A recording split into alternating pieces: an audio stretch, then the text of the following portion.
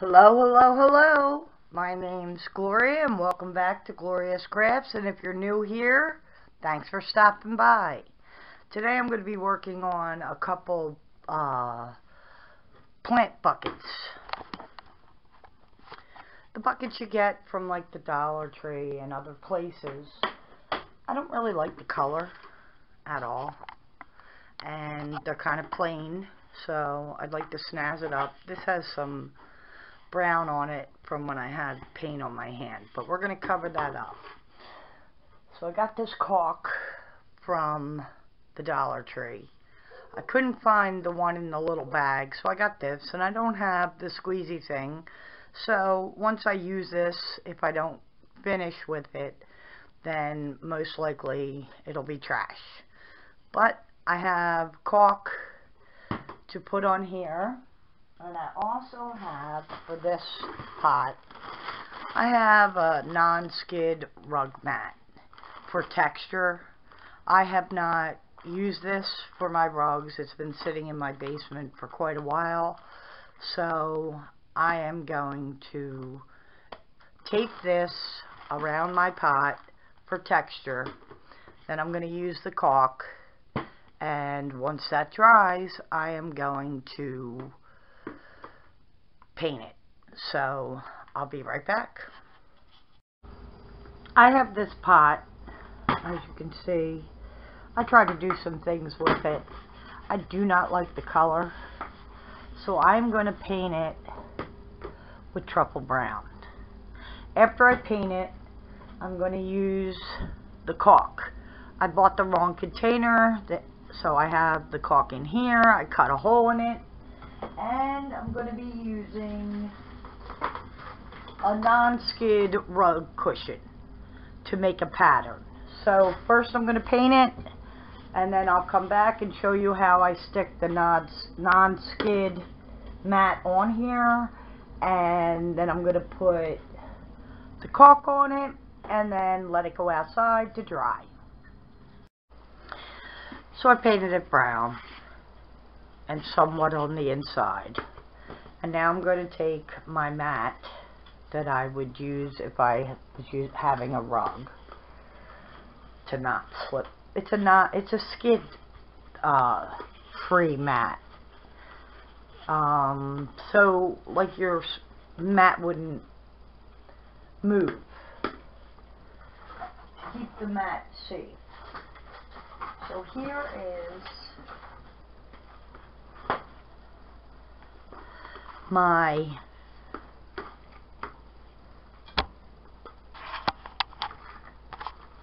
non-skid mat on here, and I'm just going to hold it with my spackle. Now I'm going to need gloves, and I'm going to need a spatula so I can get some out, and I'm going to use the glove to smooth it on. So I have the caulk I got from the Dollar Tree. I'm going to try and put this in here, which, yay, it fits. So I have my caulk. So I am smoothing the caulk on.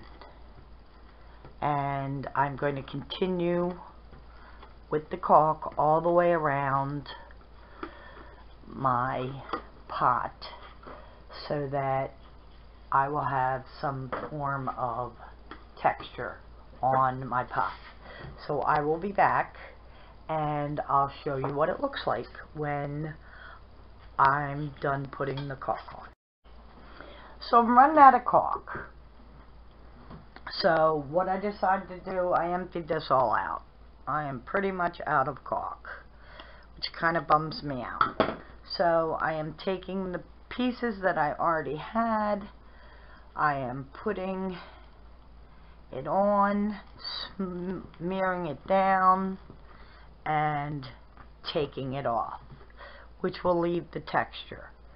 And any extra will come off with this, and you just flip it around. Because I had done this on another one as a trial. So I am just trying to get some texture on my pot. And I am actually succeeding with texture on my pot.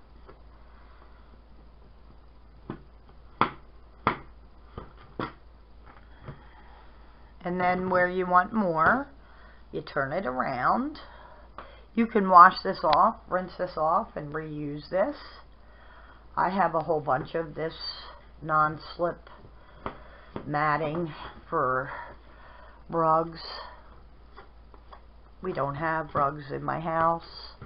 We have tile floor or hardwood floor, so I don't really need it. So I said, you know what?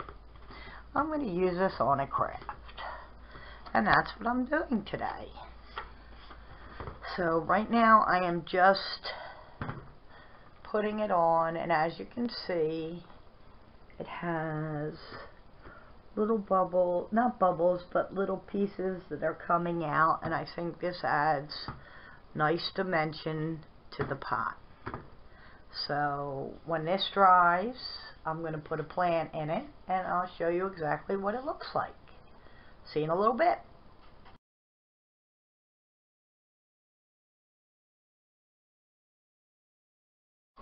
Okay, for DIY number 2, I took some Waverly white chalk paint, and the majority of the paint is the white acrylic.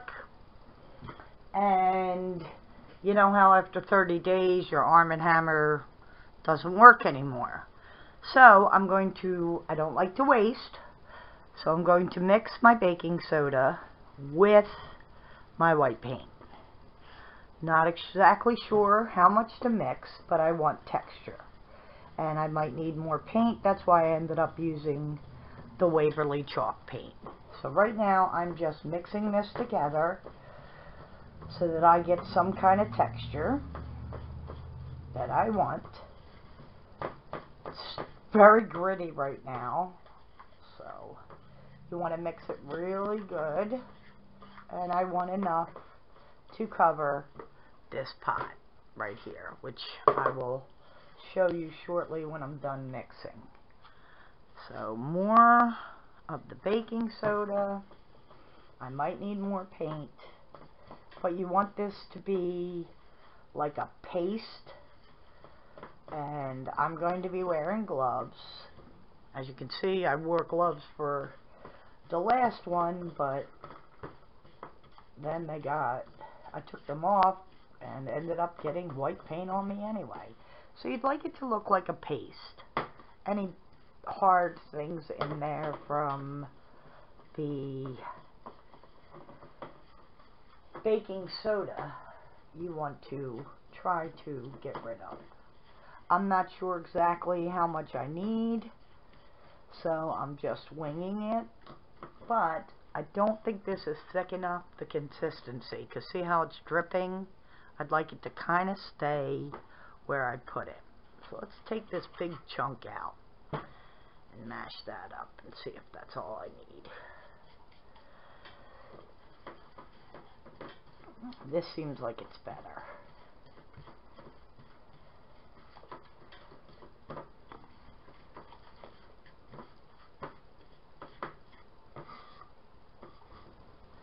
So you want to get the sides and the bottom so that you are mixing it all.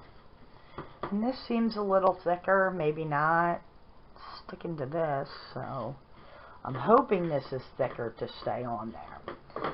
So here's what my pot looks like. I believe I got this one at the dollar store also.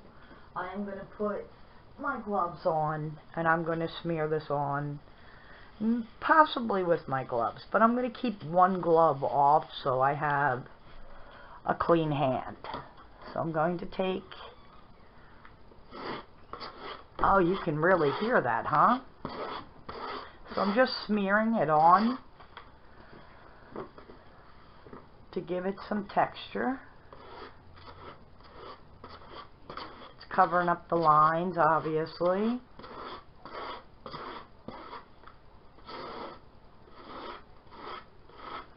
You know what this reminds me of? My aunt, when I was growing up, lived in a house that had stucco. Not a fan of stucco, especially as a child, because you run into that stucco, it hurts.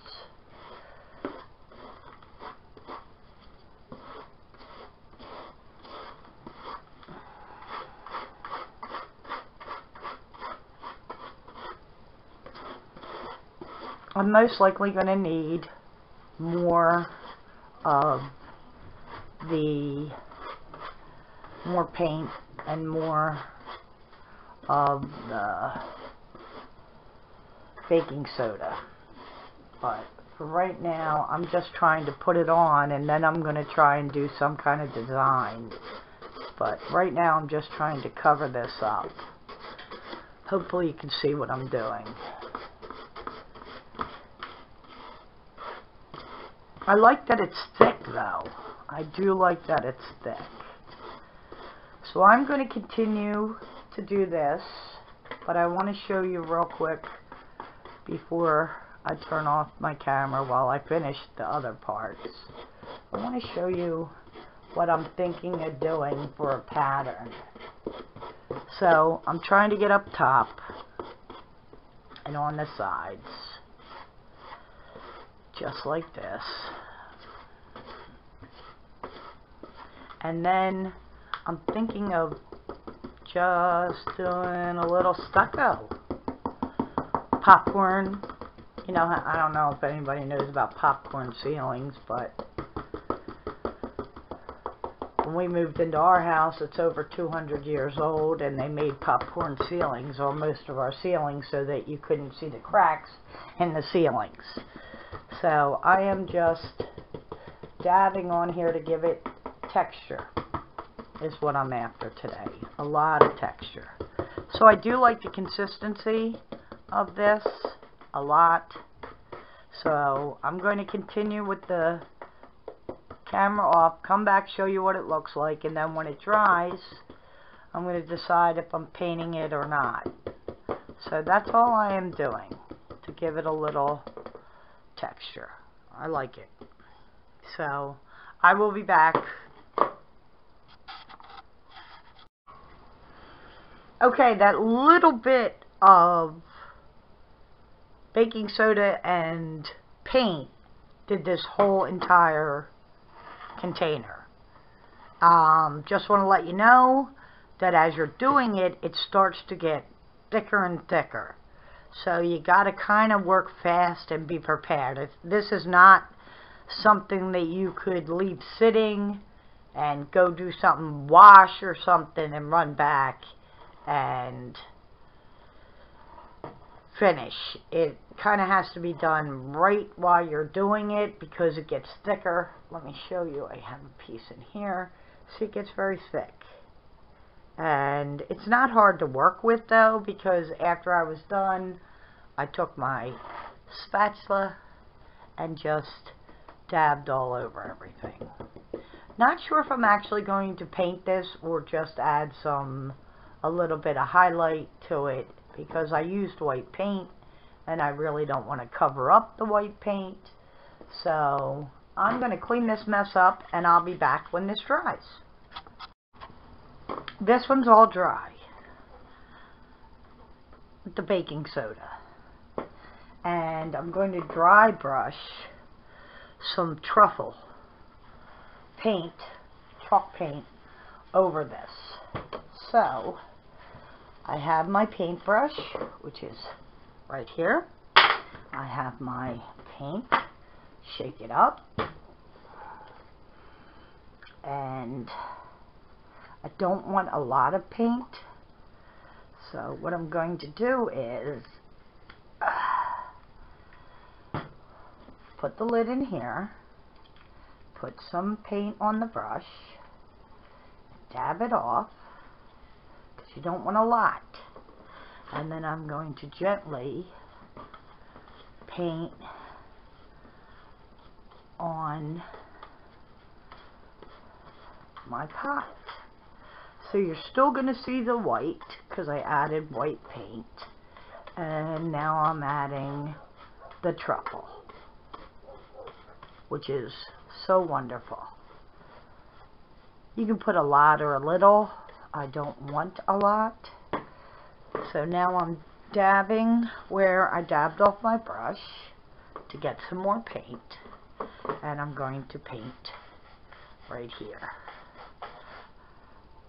Get some more, dab it off, just feathery coating it with the paint, I just want to add some dimension to the baking soda and the paint so it'll stand out a little. Dip it off. Put it everywhere you would like the paint to be.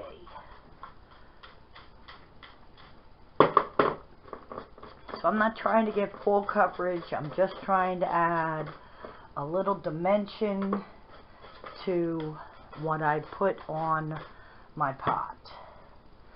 So as you can see, as I get some of the paint off the lid right here, I then dab it on here, and so the brush is completely dry when I'm doing this. The brush is not wet, and I am just trying to add a little color to my pot. And I think I'm liking how it's turning out. Some spots have more than others, which is fine. And I'm just going to continue to add some paint. And then as I go through, I'll see if I need some more. But I am not trying to cover the entire container because I added the paint with the baking soda. So I don't want to cover all that up. I just want to give it a little bit more dimension, and then I'll come back and once it's dry, and I'll put my plant in, and I'll let you see what it looks like with my plant. I really like it, and you can add as much paint as you want or as little as you want, and that's about it for this. So I let it sit in the sun so it would dry, because it's a very sunny day where I live.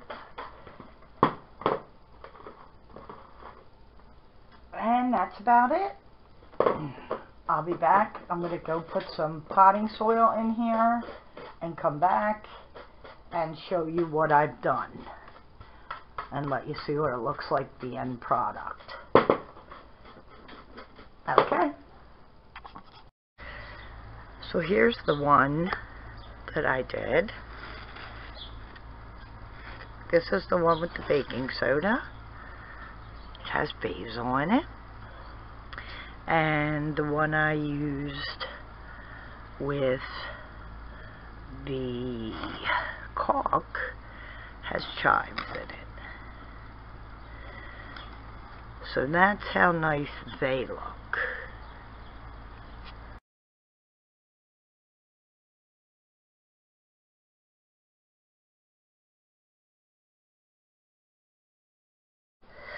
For this bucket, I want to snazz it up a bit because it looks too plain for me. And I was thinking of putting towels in there for my bathroom. So I have this twine that I'm going to use on the handles, and then this rope I believe I'm going to do on the top a little bit and on the bottom, and I might change the color in the middle. I am not sure. Our bathroom's white, so I might want a little extra pop of color. So I'm going to start right here and start gluing down the bigger items. I'm using my glue gun, and I'm going to put this up as far as I can. Try not to burn myself. I'll tell you what, hot glue burns. Oh, I've had so many. I don't like them. So you just want to hold it a little bit so it stays up. And I'd like to do like 2 so I can cover this glue also on top and 2 on the bottom. So I like to add a decent amount of glue to put my rope on and hold it up there. And then this will come off. It's very easy to get this off.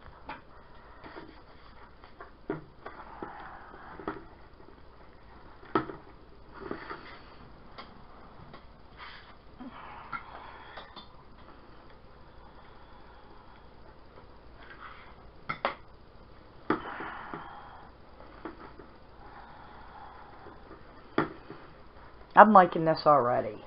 It's making it look a lot better. I might put fabric here. I don't know. I'm trying to think of what I want to put on there. But I'd like to put like a basket in the bathroom for towels, so that they're not junked up, because our bathroom doesn't have a lot of space, especially our downstairs bathroom, because it has a stand-up shower, a toilet, and a sink, but not a lot of room. So I'm thinking I could even put this on the floor in there and it'll look pretty. So I'm going to bring this around so that it's going to line up and cut this, because when you pull on it, of course it comes off the glue. Cutting through here is a little bit tough. You just got to keep at it. And I also have a knife somewhere that I use for to cut the caulk open.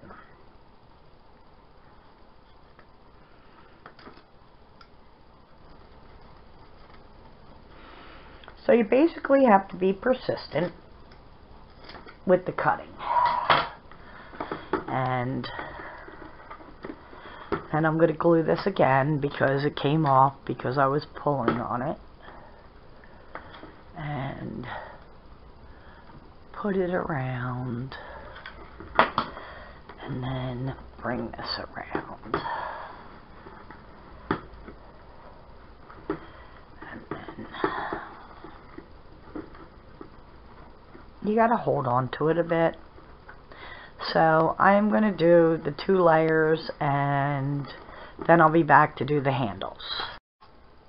So right now it has the 2 on here, and what I did was I turned it upside down so the glue would drip down more so, and then as I went through I added glue in the middle and scrunched them up. Scrunched them all up. So for the handle, I waited till this got hard and I put this piece on. So I have a little container of twine here. So I'm going to put some hot glue right here and put some over here and try to start wrapping this around before it dries.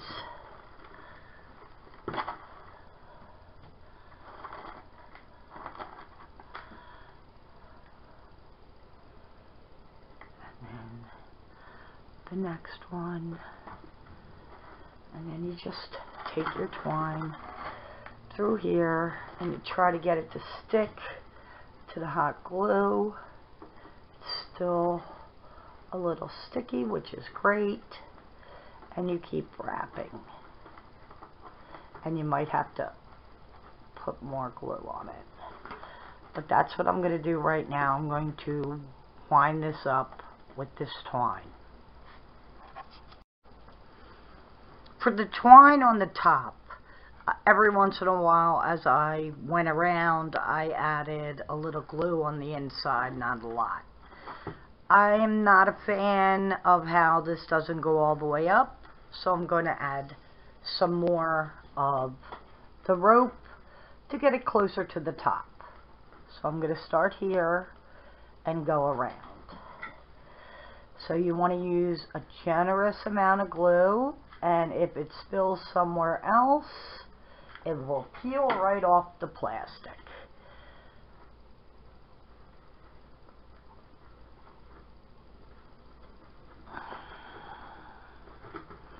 think that looks better because it's covering up most of the blue up near the top. So you got to hold it on for a little bit so that it adheres. You got to watch, don't burn your fingers. I think that looks really, really cute. And then I'm going to do a couple on the bottom, but I want to finish the top first. And I do like these wispies of the string. I just cut some of them. You can burn them off. If you're young and you're doing this craft, please have an adult help you. If they're too long, I would just snip them off. But if you're young and you're doing this craft, please ask an adult to help you burn off the excess of the strings. So I'm going to come over here, put a generous amount of glue. Some of it's going inside the bucket. I'm okay with that because I can pick that off later. So I just want to hold it down, not burn myself, and have it on there. And then I'm going to come back after the bottom's done and I'll show you what it looks like. And this is the end result of the bucket that I'll be putting in the downstairs bathroom with some towels, most likely on the floor, not a big area down there. Hope you enjoyed the video. Please come back, like, subscribe, tell your friends, and have a blessed day. Bye.